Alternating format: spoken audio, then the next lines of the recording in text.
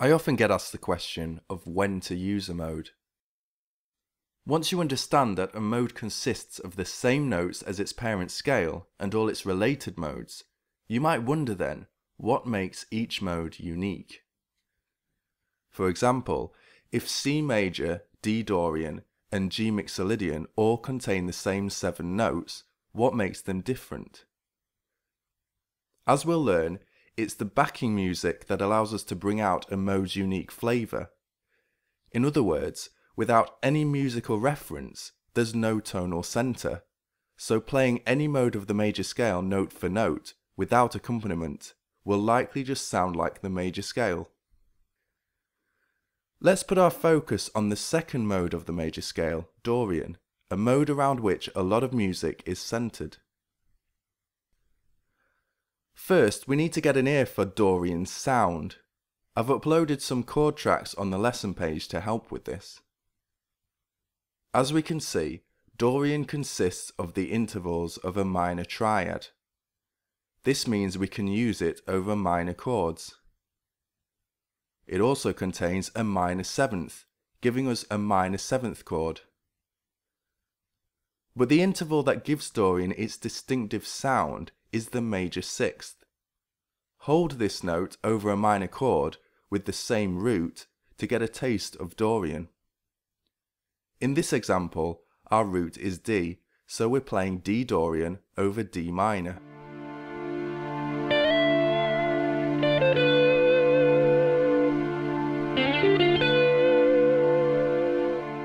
This also means if you hear a movement of minor harmony that touches on this major 6th, there's a strong chance it's in Dorian.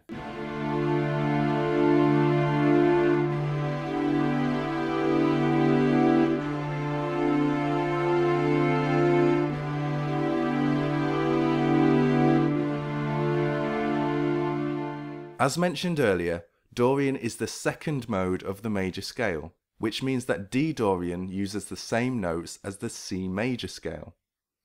In turn, this means you only have to learn one scale pattern, the major scale, and you'll have all its 7 modes covered.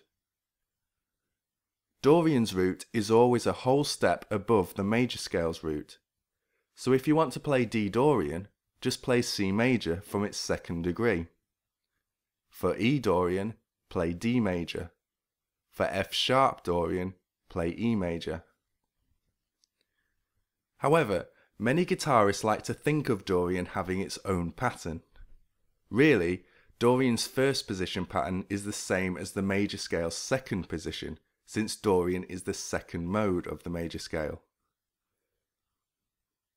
It takes time to fully get your head around this relationship between modes and their parent scale, but the key point here is that to really hear a mode's unique flavour, the backing music must share the same root and, if it's a chord, the same chord quality as the mode you're using.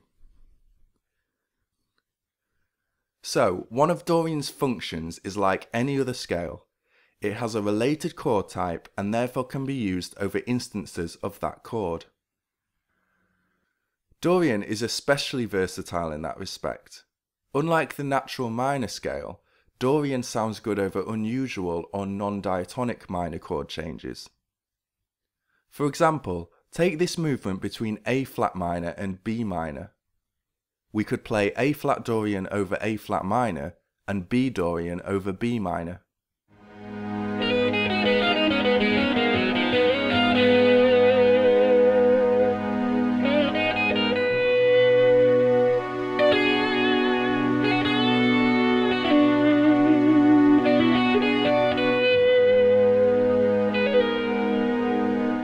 Dorian also works nicely over a minor 4 chord.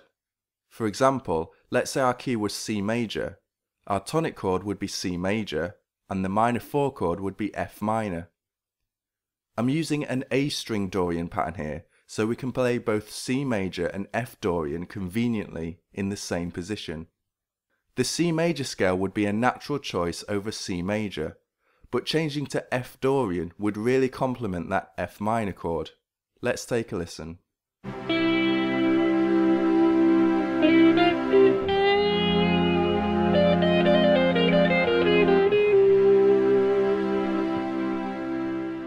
As we know, Dorian also has a modal function. That is, it works over certain sequences of related chords that we might call Dorian chord progressions. These are progressions centered around Dorian's related chord. Since Dorian is the second mode of the major scale, we're listening out for progressions or movements that gravitate around the 2 chord. Probably the most common Dorian-based movement is between 2 and 5. In C major, that would be D minor and G major. D Dorian and therefore C major would work over both these chords.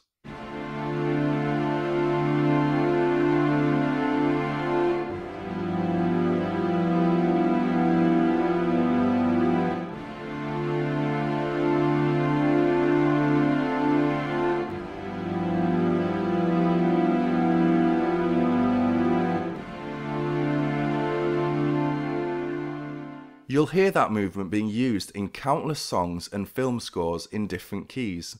For example, listen to the main part of Great Gig in the Sky by Pink Floyd for a powerful use of Dorian 2/5. In fact, it seems Pink Floyd thrived on the Dorian mode. Listen to songs like Breathe and Another Brick in the Wall for more Dorian magic. Being able to recognize these movements will help you determine when to use Dorian, and therefore where to position your scale pattern. Sometimes that 2/5 movement will be extended in the following way, 2-1-5. An example of this can be heard on Alice in Chains' Down in a Hole.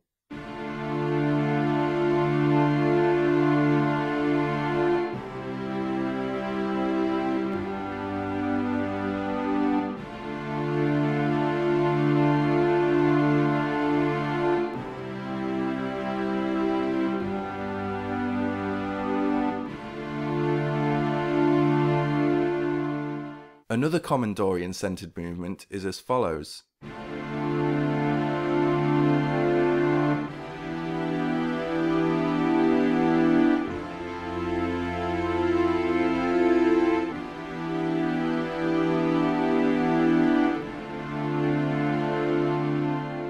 You can find extended backing tracks and more examples of Dorian progressions on the lesson page.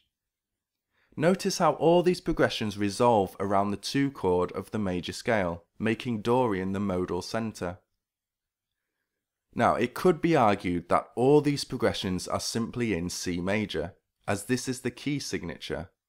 But while this is true as far as the notes we are using, by thinking in modal terms we can build our melodies and harmonies more consciously around the actual key center, as opposed to the theoretical key signature.